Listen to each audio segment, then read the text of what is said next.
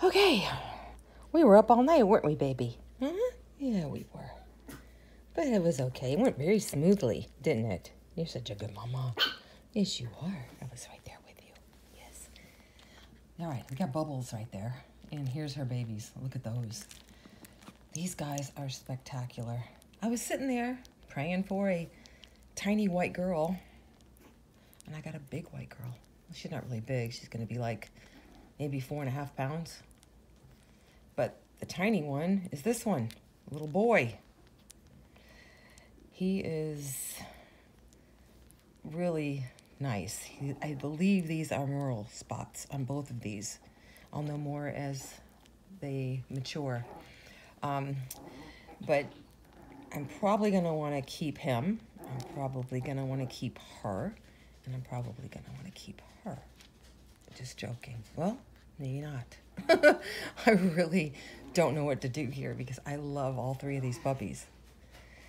So we will see. She might not be big enough to keep, but if she is and she's a merle, I'm going to keep her.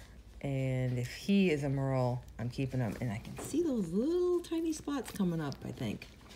And this one here, if she stays white, I'm going to keep her. So I'm going to put them on the website under evaluation and just see what happens as they mature. They're statistically should be 50% short coat, 50% long coat.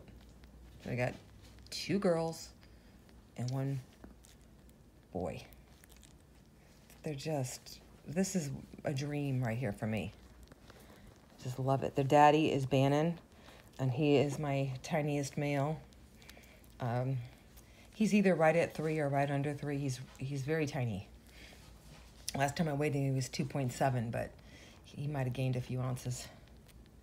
But not many. Anyhow, the littlest one, he only weighs 2.2 ounces, which means 2.2 pounds predicted weight. Realistically, I'm thinking closer to, because he does look a little thin for a newborn. But so I'm thinking he's probably going to be like his dad, right under 3. We'll see what happens as he gets older.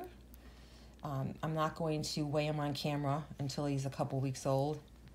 But I'll have this video up to document when he was born in case people think I'm lying about the age, because they should think I'm lying about the age because breeders lie about the predicted weights all the time.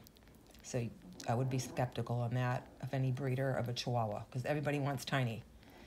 But he was born on, what is today, the 15th, 14th, something like that of July.